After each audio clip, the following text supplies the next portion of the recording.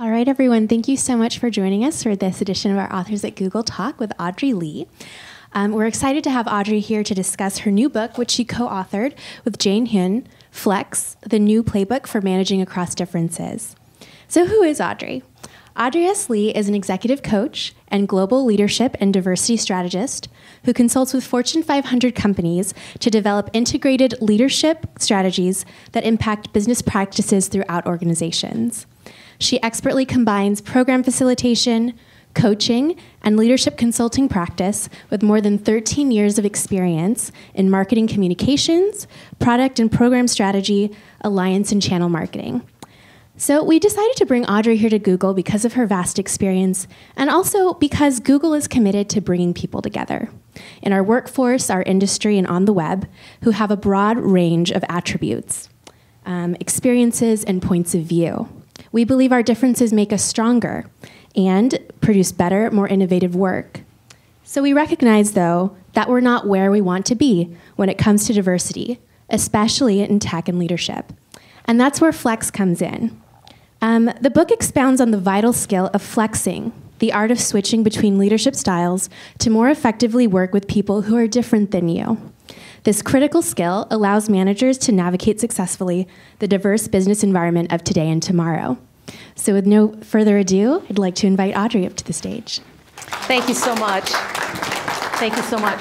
I'm really grateful to have this opportunity to come to Google here in Mountain View, and just wanted to say that I started my career and worked out here in Silicon Valley for 12 years before moving to New York City and making that my current home and starting my work in leadership development.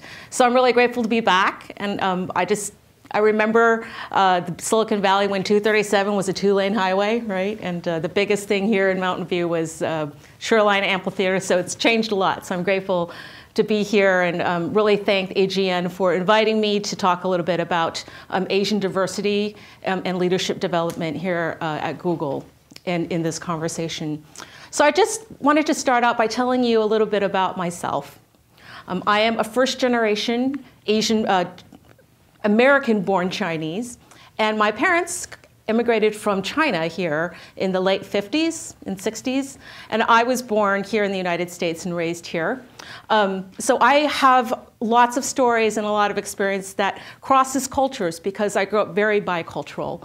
And my father was very Chinese, and my parents had very strong Confucian values, which they instilled in us. You know, there was no English spoken at home. We ate only Chinese food.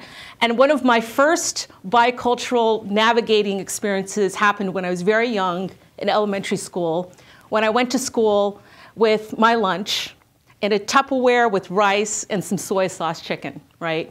So it's delicious because my mom was a great cook, but you know, as I sat down for lunch, I realized that when my friends took out their brown bags with their peanut butter and jelly and their bologna sandwiches with Fritos, that I basically had a lunch that was not tradable. So I had completely destroyed my social capital. Nobody wanted anything that I had. And in elementary school, that's a really big deal, right? So all of a sudden, you find yourself not quite fitting in with the group. And so I have to say that you know, my father's Confucian values kind of went a little bit deeper than just food and language and that type of thing. And his values were especially pronounced and especially deep in the area of authority and humility, and how the different roles in the family, as the youngest girl in the family, the different roles that you played in the family, and what that meant in our family with the respect for authority was that my dad was king. And you did not question him, you did not challenge him, you didn't look at him wrong, certainly not with any direct eye contact. And he also made it very clear that my sister and I were not to talk about our accomplishments. Right? So we weren't to talk about how well we did. And I have a distinct memory coming back home one day after doing particularly well on an assignment and getting praise from my peers and my teacher and saying, I'm so excited, I did great on this project. And he looked at me and really frowned and said really adamantly, that is not for you to say. It is not for you to say that you did a good job. You let your teacher tell you that you did a good job. And then, don't say anything about that. Don't even really accept it. because they will tell you when you're doing a good job, and that is your role. And that's what humility looked like for my father. And I know for some of you are nodding with this experience, and some of you might be thinking, wow, that's really foreign, or that's really harsh that he would do that. But for my father, his value of humility was so strong that he really wanted to instill that in us. And that's what humility looked like to him. Don't talk about yourself, don't ever do that. And it's the role of the person who's in authority, or the teacher, to tell you what you're worth.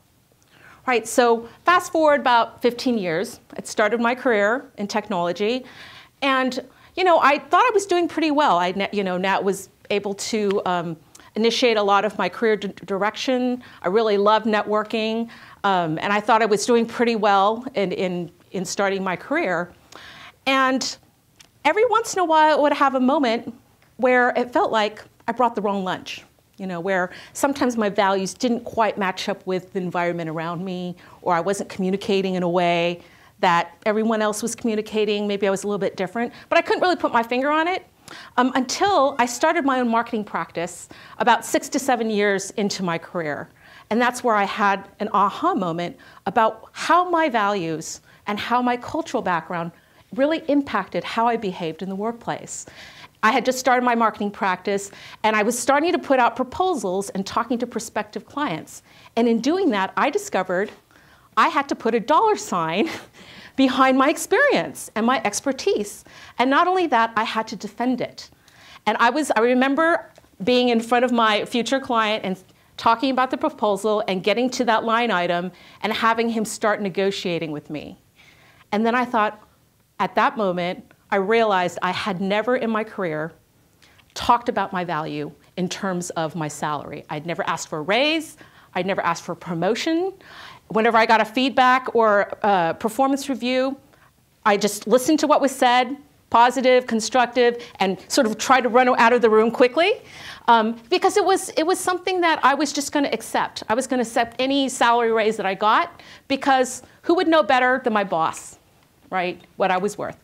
So I learned that was not my job to ascribe value to who I was. So I was perfectly happy with that until I started my own business. And it was in that moment that I learned I actually had to play by a different set of rules. But I had to think through what my values were with respect for authority, with humility, and decide how I was going to act in that situation. Because the person I was talking to expected me to negotiate. They expected me to know my own value and to defend it. And that was the exchange I was having. And in that moment, I realized that I had to do a little bit to adapt to my environment and to understanding what that played in my career. So this incident and many others early in my career really started me on this long journey of doing some deep digging and deep soul searching and really finding out what was in my background. Really, what was underneath the surface that really impacted how I communicated, how I came across, and ultimately what perceptions were out there about me in the workplace, where my career decisions really mattered and people were making judgments on me based on what they saw. And I think that might be true for some of you, that sometimes when you go out there, if you're perhaps different than the dominant culture of your team or of the organization, you might maybe feel a little bit out of place, or maybe you fall outside of the old boys network. You might be communicating a little bit different. You might feel that. And what do you do if you're different from the dominant culture, right? And maybe those who are listening who are in the dominant culture, what do you do when you see or you experience someone who is different than you? Who leads different than you, who communicates different than you, who maybe seems to be exhibiting behaviors that aren't what you would consider leadership potential. What do you do in those situations? And I think, what do we all do to move the conversation of diversity just beyond a sectioned off department that talks about differences into the realm of management and leadership development? So that's what I really want to talk about, is the changing landscape of our workforce and our talent and our environment, how it's changing here in the United States, and how that affects us, because I think a lot of you also have global roles in addition to perhaps working with a lot of diverse team members. So let's take a quick look just through some of the numbers. right? So won't dwell too much on this, but women now make up about half of the workforce, and they hold about 70% of global buying decisions. Multiculturals as a group, 36% of the labor force, $3.3 trillion in buying power. And millennials, a new generation, 80 million millennials comprising 46% of the labor force by 2020, and they also hold $1.3 trillion in buying power. And there's quite a bit of research that shows companies who have diverse leadership and workforces really have a higher profitability and increase in bottom line. So a recent Catalyst report shows that there was an increase in sales by 73% and 83% return on equity for companies that had diverse board and executive committees. Usually they were doing a study on having women in those executive positions. So we see that we have this changing landscape. We have a changing workforce. They actually have quite a bit of influence, right, on both our companies and the market. There's quite a bit of power. How do we leverage this? And as we look at the numbers, you know, the workforce is so different than when I first started my career back in the 90s, and it's really grown to the present. And in 2050, we're going to see that there's no majority culture, right, with the fastest growing population being Latinos. And currently in 2012, Asians and Asian Americans are the fastest growing ethnic group here in the United States. And of course, Google, you know, just to take a look at Googler numbers, how do they compare against the growth of the diverse population in the States? And I know you are very familiar with these numbers and what they mean, and articles that have come out about it over the last number of weeks, and sort of where the opportunities are to grow for women as well as African Americans and Latinos. And I've had quite a number of conversations with people about these Asian numbers because they look fantastic. And I'm going to show you sort of the numbers overall for the rest of the United States as far as how Asians are doing. But with Asians being 30% of Google globally and 23% of leadership, that looks like it's great, right? So where do we go from here? And what are some of the questions that arise for that? So some of the questions that I would have in conversation with Googlers is, these are global numbers. How many, what's the percentage of Asian Americans here in the States that are in leadership, that are part of this, that are part of the fabric of Google, right? And how many are people who are here who might be H-1 visa holders? What are the other barriers that are presented to Asian Americans in their actual experience? So I would be very interested to continue the conversation with Google to see, you know, what is the experience of Asian Americans here at Google? What kind of engagement issues, what kind of barriers are people facing here, or Googlers facing here, that they need to talk about, that they need to verbalize and take a look at? And as we look at that, we can really look at the real issues that impact the work, as well as the numbers, right? Because the numbers are a really great place to start, but we have to move beyond the numbers and representation when we look at that. So Asian Americans, where are we now? When we first started this work with a lot of Asian Americans in diversity, back in 2000, the numbers were, you know, Asian Americans were 4.2% of the population. Now we're 5.6% of the population, been the fastest growing ethnic group in the States. Interestingly enough, 1.2% of Fortune 500 CEOs are Asian, and now we're at 1.8, but that's actually fallen. So in 2011, we had 15 Asian CEOs, and now we have 10. So the trend is actually for African American, Asian American, as well as Latinos, the trend is that there actually has been a decreasing number of CEOs in the last 5 years. So that's interesting statistics. Corporate boards, we now hold 2% of that. We have a really high rate of college graduates in the Asian population, as well as median income, which translates to buying power in the market. So currently we're at more than $1 trillion in buying power. So that's kind of where we are. You know, we have a great deal of influence in the market. We very educated, we're ready to go, but the numbers are not being reflected really in leadership, right? So that's our story. We're getting in the door, And I'm hearing again and again that we go through our careers and somehow there's this ceiling that happens and we're not necessarily advancing into the leadership positions and positions of influence. And that really affects, I think, the way we are seen in the workplace. And there are a lot of stories that are out there. So I just wanted to take a quick look at some of these stories that are out there, some of these narratives that are out there that are being told about Asians. So let me start with this first one. Asians don't really want to be in top leadership and executive roles. What do you think? Is that a myth or a fact? What do you think about that? It's a fact. Well, actually, you know, we had a little conversation about this at lunchtime because there are actually, you know, when I talk to Asians, I get different responses about their career aspirations. But this is actually a myth that is quite prevalent out there. When managers talk about Asians and Asian Americans and their career aspirations, what I hear a lot is, I don't hear from them. They don't tell me I want that stretch assignment, or they didn't tell me they wanted that, you know, that new role, or that what their aspiration is to make partner. They didn't say that. And there's an interesting study that came out from the Center for Talent Innovation in New York City, headed by Sylvia Ann Hewlett. And this study talks about Asians in America, and they interviewed 3,000 people nationwide, and they talked to Asians and Asian Americans about their careers.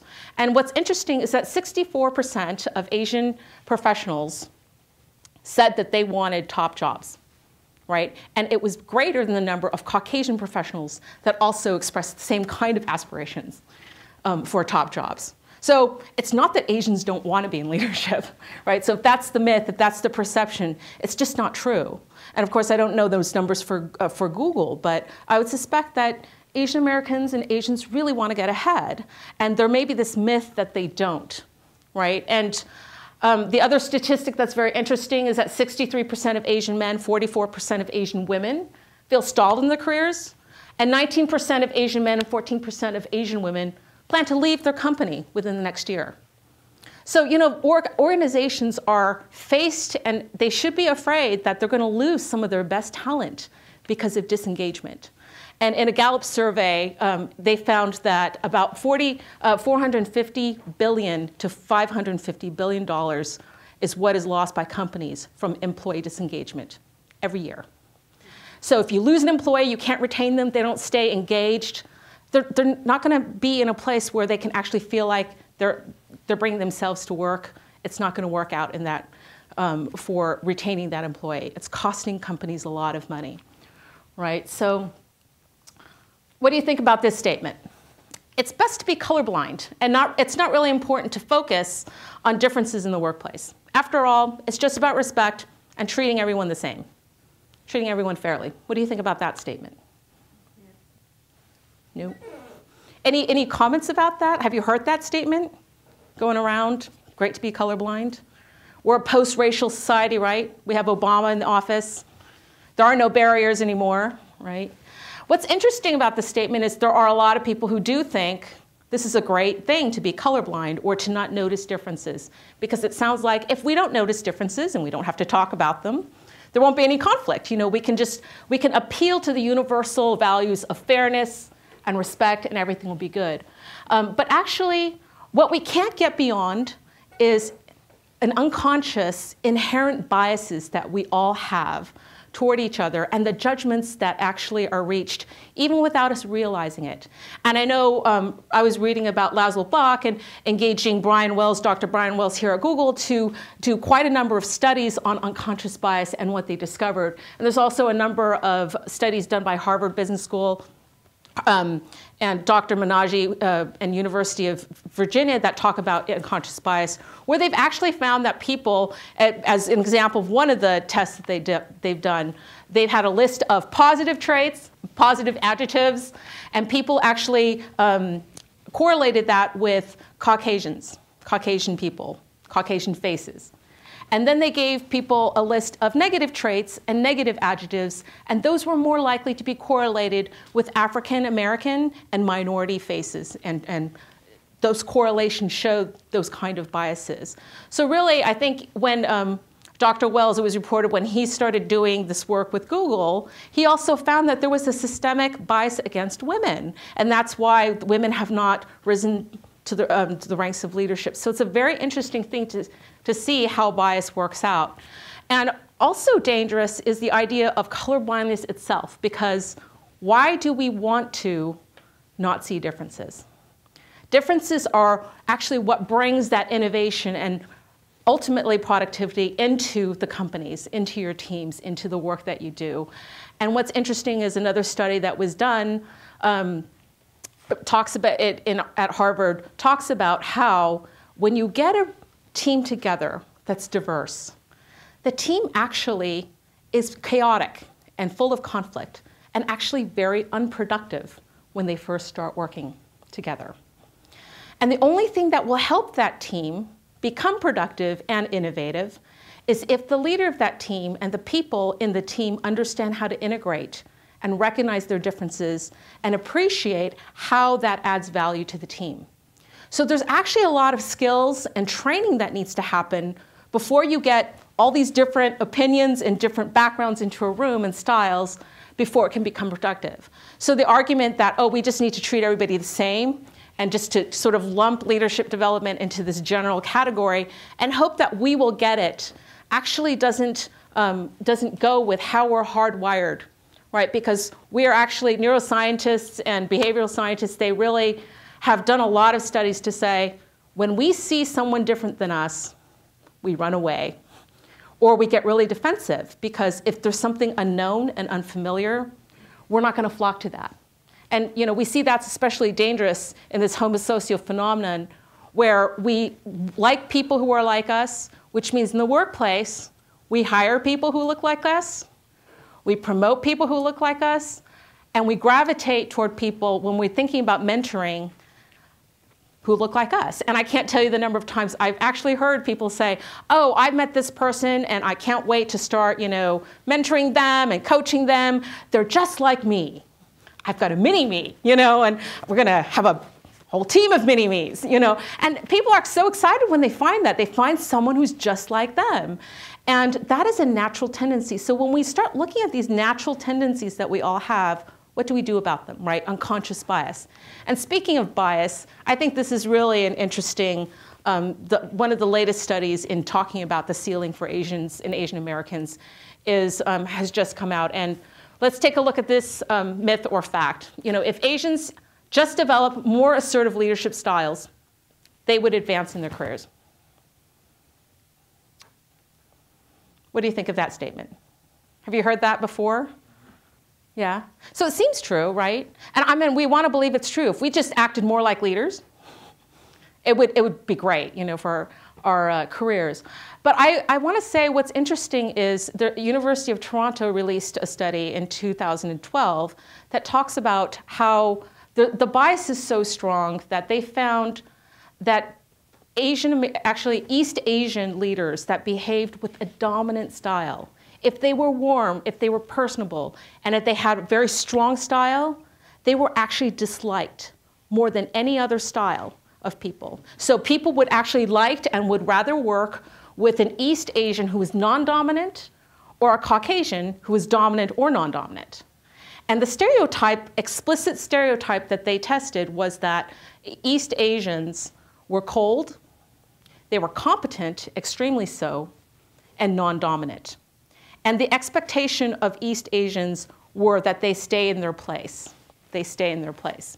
And when Asians behaved outside of these stereotypes, they were harassed for it, or they were seen unfavorably. So I looked at the results of this study and I thought, what do we do about this myth? What do we do about this? Because we're being asked to behave more assertively, but when we do, we're disliked. And that also works against us. So I have to say, when I saw this, I thought organizations and upper management and people who are really guiding and mentoring and hiring and promoting people within their organizations really need to take a look at their unconscious bias. Right? We really need to change how we see leadership and the leadership styles that are out there when we see people acting outside of stereotype, trying to better their leadership development, and really think, how are we going to start working? But what do Asians do about this? I think it's really an art to do what we're going to start talking a little bit about flexing and what we can do in these situations to actually change this, because these are narratives that are happening. These are stories about Asians and Asian Americans that are out there that we have to confront, right? And I think maybe some of you have heard of these stories, these narratives about Asian Americans. They're about Asian Americans, but they're not by Asian Americans. So we have people out there telling these stories about us, about Asians, and not necessarily having our input to get the full fabric, the full story of us. So the first one is the model minority myth, right? How many have heard of the model minority myth?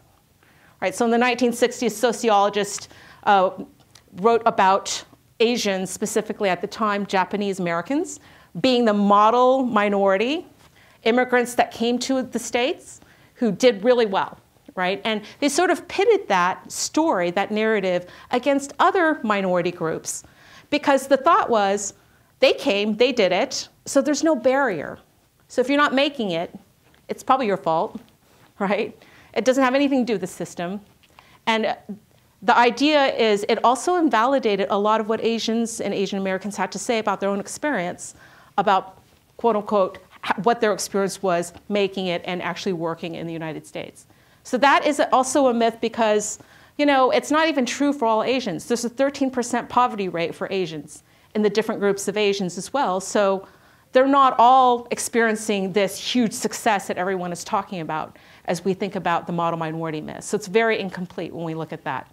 Also the perpetual foreigner syndrome, right? So the same implicit bias test that was created by Dr. Banerjee at Harvard showed a test where a bunch of celebrities were shown, flashed in front of the participants, the test takers, and celebrities like Michael Chang, Christy Yamaguchi, they were identified as foreigners, while Hugh Grant and Katarina Witt were identified as Americans, right? And they're not Americans. But it was clear that the bias for Asians, they didn't necessarily see Asians as people from America.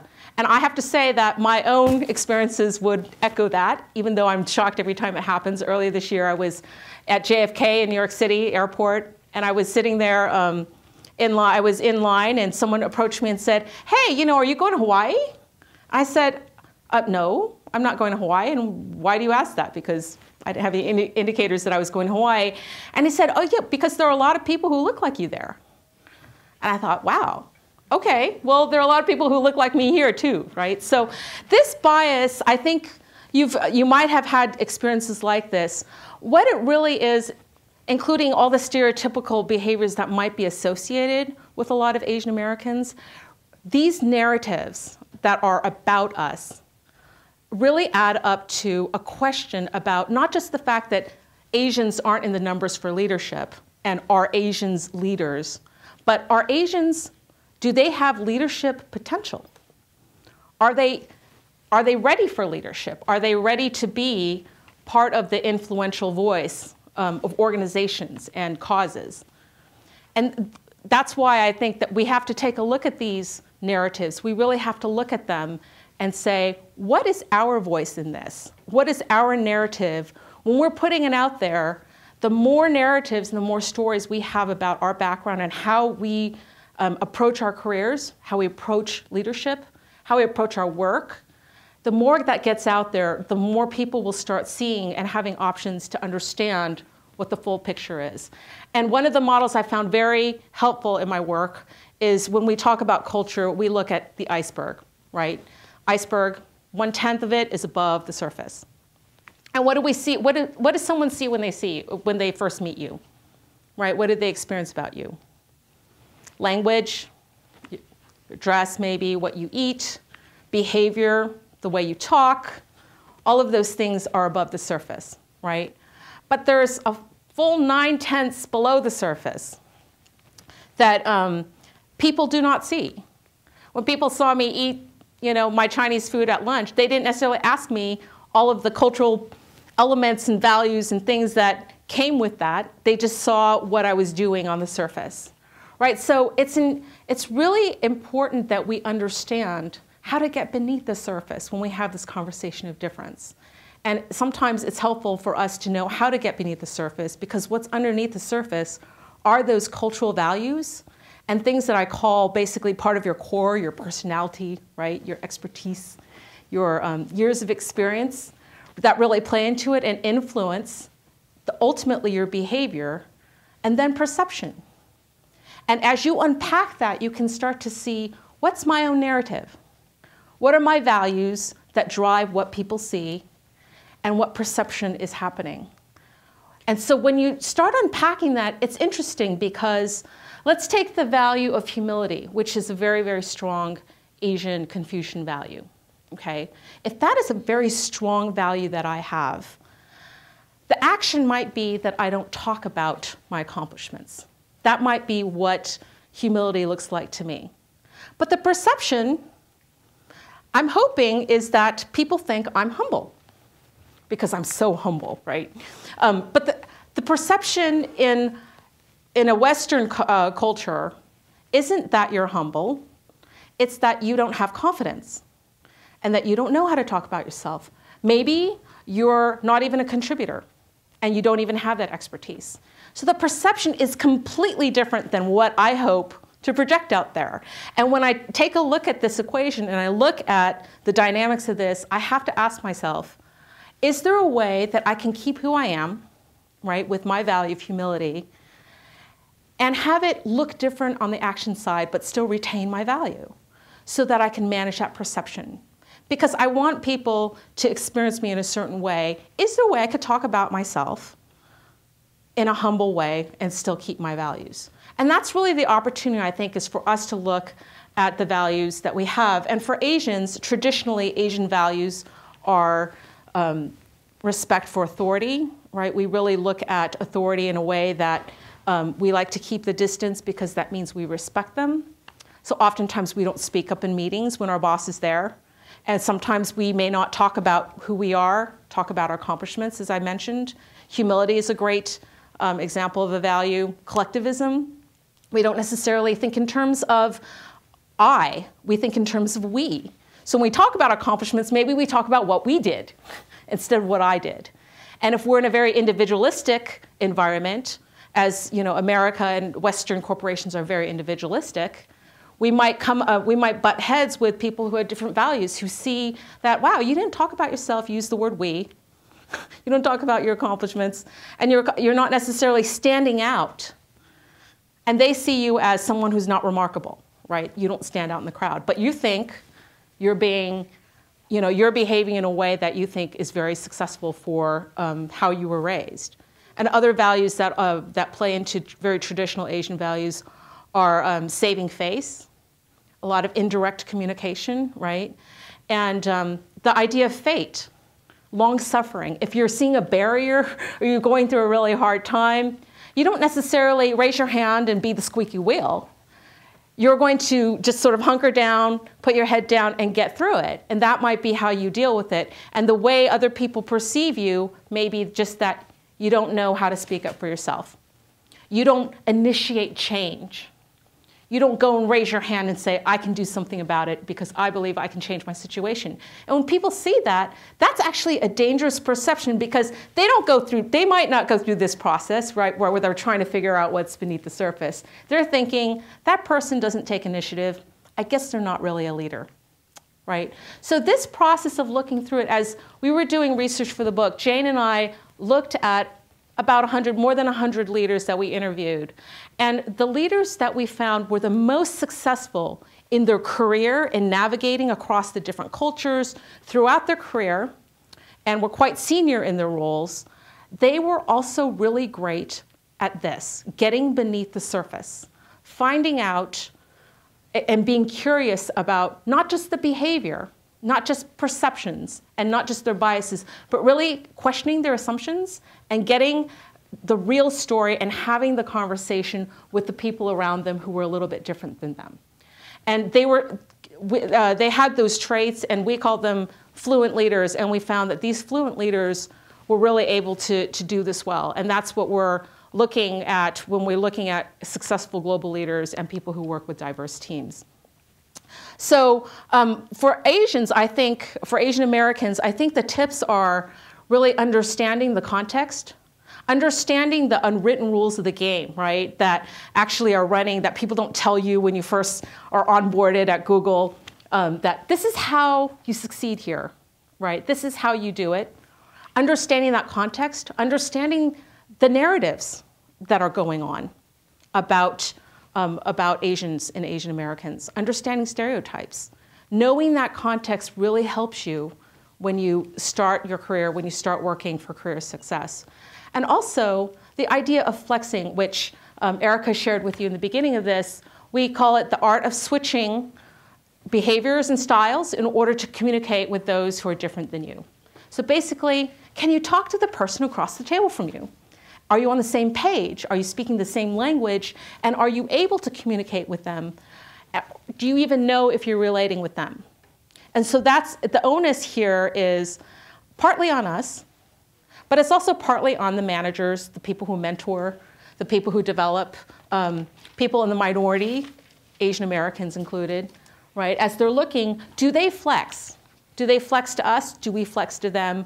Are we able to understand our style so well that we can identify when we need to flex?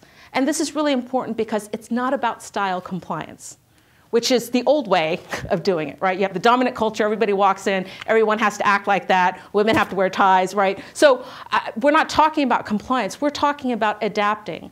And let me just share an interesting story about an executive, Bobby Silton, who at the time was the president of the Dockers brand at Levi's. And Bobby Silton, actually, when people heard her name, thought she was a man, Caucasian man. And then she would walk into the boardroom or the meeting that she was going to, and people would be completely taken aback. First of all, Bobby Silton was not a man, and she was a petite Asian woman, right?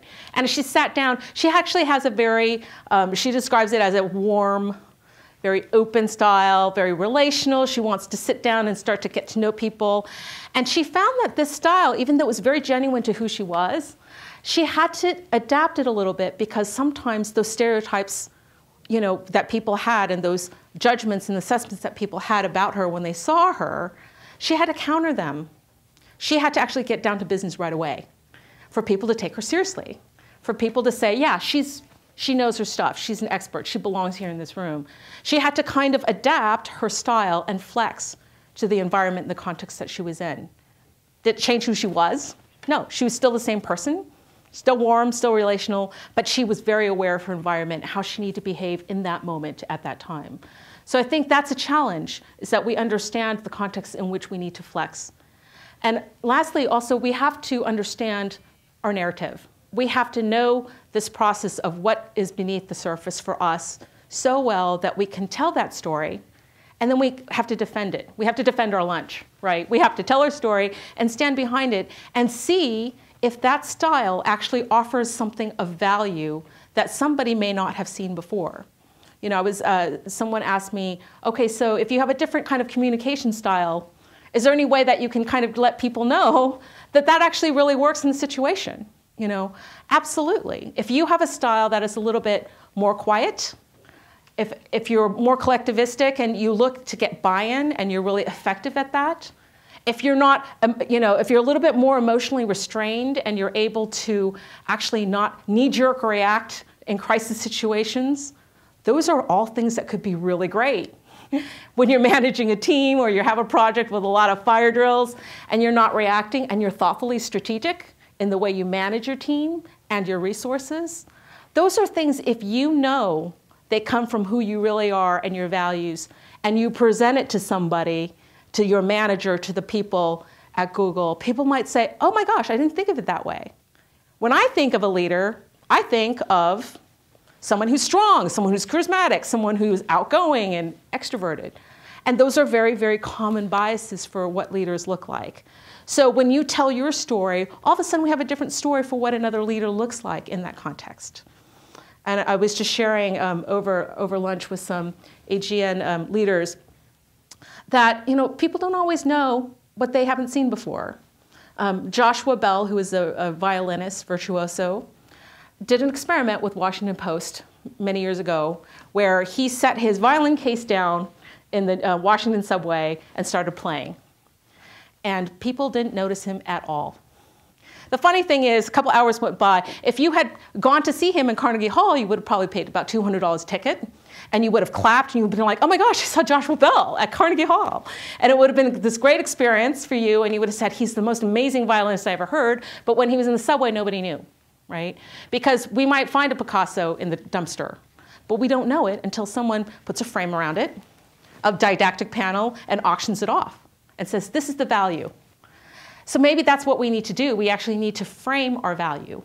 We need to share this narrative with people and actually, so that we can start this conversation and we can flex across the differences. Right, so this is really an art, it's not a science, and it requires practice. And I know that all of us have many situations every day that we can practice. And one of the dimensions, I just want to share a couple dimensions with you that talk to understanding differences. And one of the differences that we noted, borrowed from cultural anthropology, is the difference of the power gap. And this is a very critical dimension to understand because we found that people who understood the power gap and knew how to bridge the power gap actually were the ones that were the most effective at flexing. So the power gap is basically the distance between the different levels of hierarchy that exist. And there are formal power gaps, right? Every organization has a hierarchy between bosses, you know, the titles and the authority that's given to people in different positions. There are also informal power gaps between people, you know, from different departments. Maybe one's function is valued over the other, even between peers. There are power gaps between mentors and mentees, people who are coaching. So these levels of hierarchy are very important, and that distance often keeps people from building relationships. Okay? And there are two extremes in the power gap in the way people prefer to work. So we might have someone on the egalitarian end of the power gap, where they have a preference for actually minimizing that gap. They say, okay, I'm your boss, you know, I'm an egalitarian boss, and I'm your boss, and I have this team, but I'm not going to exert my authority over them, right? I'm not going to be the boss. I'm here to guide. I want to listen to their ideas. You know, I'm really proud, if I have an egalitarian preference, that I have an open door policy. You know, we hear this a lot. I expect my team members to come into my office, chat, get to know me a little bit, I'll get to know them, we'll share ideas, we'll talk about questions they have. They can even challenge me, right? They can challenge me, they can look me directly in the eye and say, you know, Audrey, I'm not sure if that's going to work, you know, or I have a problem with that, or this is where I want my career to go. I really like that stretch assignment. And if I'm an egalitarian boss, I'm okay with that. You know, that doesn't usurp my respect or my authority. It's perfectly fine. I want that. But if I have a team member that doesn't do that when I've invited them to do that, I might think, oh my gosh, that person has no initiative. That person's a really hard worker. They do a really great job with their teammates, but they're not leaders. They're not somebody I can count on for that stretch assignment. So if you're on the other end, other extreme of the power gap preference, you might think, I think about the gap as something that translates to respect for authority. So if you have that preference, it's a hierarchical preference. And Asian cultures tend to norm toward hierarchical preferences. And there are many other cultures and groups that do as well. So as someone with a hierarchical preference, you don't want to be on the same level as your boss or someone who's in authority, because that's not your level and it's not your place to be at that level. So that gap represents your sign of respect. You're going to let that boss or that superior call the shots, give directions, be the person that speaks up in the meeting. And depending on how wide that gap is for you, that's the way you think it should be. And so if you have a boss that says, hey, I expect you to come to me, you might be thinking, that boss is not a really great boss because they're not doing their job, right? They're not being that director. They're not being that strong boss that I need. And the concept for, again, for a lot of Asians who have this very strong hierarchical preference is that, you know, when they're ready, their boss will tell them, tap them on the shoulder and say, you're ready for that raise. You know, you're ready for that promotion, or you're ready for this assignment. And when that doesn't happen, they might get frustrated because that's the boss's job. So what do we do to close this gap, and what happens in this situation, right? An egalitarian boss, how do they flex to a more hierarchical employee? I think there's an opportunity here for that egalitarian boss to close the gap, first of all, by having a conversation. They might identify, again, what's underneath the surface and ask that employee, I notice these behaviors. I notice that I never see you in my office. I know you have a lot of ideas, but I don't hear you bring them up in meetings. What's going on? And just really start digging underneath the surface to see what are those motivations and values that they can actually translate into behaviors and talk about how effective it is in that context, right? And maybe that egalitarian boss, in order to flex to this style, might actually give permission to say, you know what, you have great ideas. I'd like to hear you speak up in the next meeting. So, I'm going to call on you, just so you're prepared, or I'm going to put you on the agenda and actually want you to talk about it this time. You're going to talk about this topic. That's really one way that they can to reach out to close that gap. And we've talked about this with several managers before, and the question that inevitably comes up is, wow, I don't know if I want to do all that hand-holding. Sounds really high maintenance, we have to do that. And I have to say that part of flexing and part of understanding our own biases and understanding how to work across differences might have these initial skills, these initial actions that you have to take that are a little uncomfortable. They might feel like hand-holding, but as you coach and as you mentor these people to do that, obviously they're going to get more comfortable in those situations. You're actually opening the door and recognizing where that plays so that you can flex. But if you're the hierarchical employee, there's opportunities for you to flex too, I think, right? For you to really go through your own process of looking what's beneath the surface and thinking about what values do you really have that are driving those certain behaviors. Are you if humility is important to you, if hierarchy is important to you, what does that mean?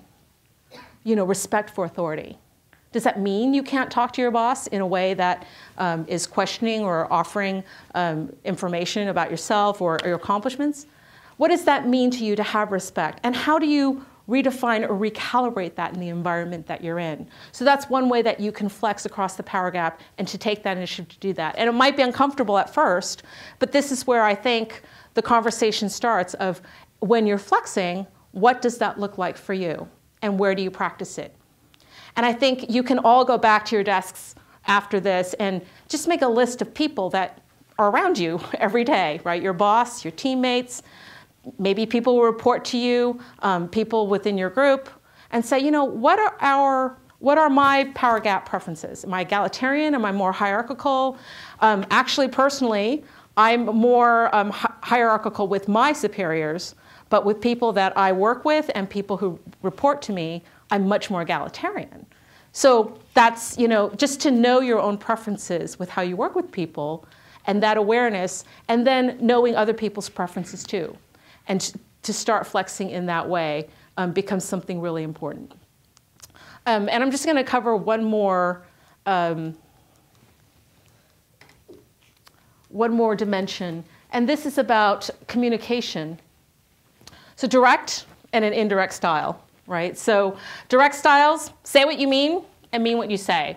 And you might even be thinking, if you're direct, I hate it when people beat around the bush.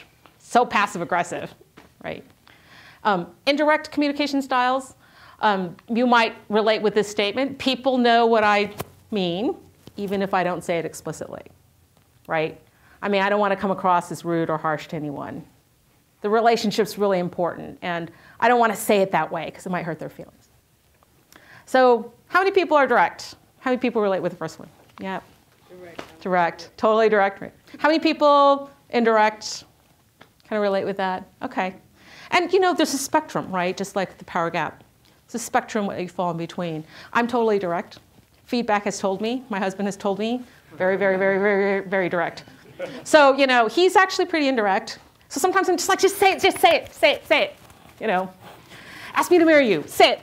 So, no, but direct styles, it's interesting. For those direct communicators, what do you think about indirect communicators? What's that? Drives you a little crazy? Yeah. Why? It's not your style, right?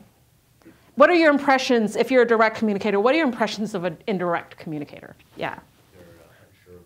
They're unsure of themselves, right? Because why else can't they say it, right? Yeah. It also seems like it's more work. It's so much work. It's so much work. Right, we can talk afterwards. So much work. Here's the danger of this kind of assessing and judgments, right? Being a direct communicator. My first thought is, I'm just honest. I tell the truth. And the implication is what? Indirect communicators aren't really honest. They don't really tell the truth. That's a pretty dangerous assessment, I think. So when I'm thinking this, in my work as in fluent leadership, in flexing, I have to catch myself at that moment and say, don't think that way. I have to challenge my assumption of that. Truthful, honest equals to direct, right? What about indirect communicators? What do you think about when you encounter someone like me, someone like a direct communicator? What do you think? They think that you're rude. I'm so rude. So rude. I'm from New York, so I have sort of an excuse, but I'm so rude, right? You don't care about people. I hear that a lot too, right? You're not political, right? You don't really know how to navigate with grace. Too blunt. I hear too honest too. She's too honest, right? So you can start to see how these gaps, and if you have people on extremes, start to really it really generates conflict, really generates misunderstanding. And if you are indirect and you're direct, how do you navigate this? I think this is a particularly interesting dimension because if you master indirect and direct, the spectrum of this, if you know how to communicate directly and you know how to communicate indirectly, you can flex anywhere. And mitigating a message is just an art in and of itself. So if you tend to communicate very directly, do this on Friday. I need this on Friday.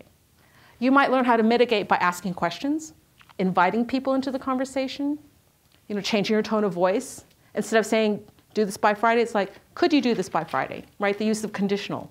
If, could, would, possibly. If you had time, would you do this by Friday?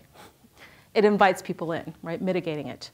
If you're an indirect communicator and you find maybe people don't really know what I mean, or it takes too long for me to get my point across, how do you become more direct? Addressing the issue specifically, talking directly to people. Sometimes indirect communicators use third parties to talk. There's indirect ways of communicating. Back in my day, it was leaving a voicemail at 3 o'clock in the morning. It was super indirect, right? I don't know, I don't know. Now everything is direct because everyone is always communicating. Also, for a lot of, I hear this a lot with women and other minority groups, the word sorry, apologizing, mitigates things. But if you tend to be an indirect communicator, people have that impression about you, make sure you watch the way you apologize. Because what does saying I'm sorry mean? What can it mean to you? That you won't do it again. It's your fault. You did something wrong, right? But sometimes I'm sorry just means, I'm sorry you feel that way. Or that's maybe a terrible thing and I'm empathy. Right. But for a lot of women, a lot of minorities who say I'm sorry, people hear that the wrong way. And it mitigates it in a way that the message doesn't become as strong as you need it to be when you're making an impact. So really looking at this dimension, how you can flex across if you're, whatever preference it is to the other side, and mastering that is going to become a really great way to understand the different styles and how it plays out, the different perceptions that happen at either extreme in different situations. So I really want to hear some of the questions that you might have. So I'm going to pass through these dimensions, but I want to say that they are in the book. They are covered in the book. I talk about individualistic and collectivistic cultures and style preferences, as well as expressive, restrained, task-oriented, and relationship-oriented preferences, and some others. But I want to say for people who are in the minority population or find themselves a little bit different than the dominant culture, there's a message for us to really understand our narrative, I said, and understand your values, understand what you have to offer, and how that translates to the results and what you're doing in the organization. Knowing your context and how that differs from your own values or behaviors, those unwritten rules of the game, you don't may be at odds with how you were raised, right? So the behavior that that you need to be exhibiting may be at odds with how you're used to behaving. Think about that. Be visible and be heard in the organization. That develops influence, and it's really important for you to do that. But do it in your own style, right? If you go out there, how are you going to become visible and be heard? With your own story, with your own work, with the own value. And I know I was just talking about AGN, the value of you as a group, of this ERG as a group. What is the value to Google? Be visible and be heard. Initiate that dialogue that allows flexing, that closes the power gap. And sometimes it gets a little tiring, right? If you're in a minority group and you're thinking, I'm always the one flexing anyway. I'm always the one reaching out, and why don't people reach out to me? If we think of ourselves as leaders, and we need to start thinking of ourselves as leaders, the leaders have to take that initiative. Because I can't tell you how uncomfortable this conversation is for everybody, talking about differences. Nobody's going to initiate. It's very rare that someone else will initiate the conversation with you because it's so hard to have. What are they going to say to you? They may not even know, right? Build mentor and sponsor relationships. This is really important. That once when you know your narrative, when you know your value, when you understand your story, you can start building these relationships in a very organic way. And that's important because you need the sponsors and you need the mentors who advise you and who also influence on your behalf, advocate for you on your behalf when you go for those stretch assignments and those promotions and you're advancing in the organization. You need that. And you can't just make these relationships overnight. You really have to know how to communicate and build those relationships. For those in the dominant culture, I would say that the role is really important to understand here too. And when I talk to upper management and other parts of the organization, the role for you to flex, it's more important than ever to challenge your unconscious biases, the judgments that you make automatically, those assumptions that you have. You have to learn how to flex across the differences, open the dialogue to people who seem like they're the other. And you have to create a fluent leader culture around you. And that's your opportunity to multiply that effect, really understanding how to create this culture where you can actually integrate people's, and understand the value of people who are different than you and integrate that into your work and into your team. So that really requires for you to be curious, to understand what is beneath the surface and to become a fluent leader. Okay, so I just want to end with saying that that is our opportunity, right, and our challenge to grow the fluent leader culture here at Google and to actually make that second nature. And it's really hard to do, but there's so many ways that we can start identifying those gaps and how we can start flexing across differences. So thank you so much for letting me talk a little bit about that. I'd love to continue the conversation with you. You can follow me on Twitter. I have a hashtag Sealing Stories that I'm starting. I would actually love to hear a little bit about your experiences as hopefully we continue this discussion, barriers that you might see, how you engage with the team and the organization around you, and some challenges that you might see and how you've gotten over them, or if they still exist for you. So I'd love to continue that conversation with you too, beyond just today. Thank you so much, Audrey. Thank you.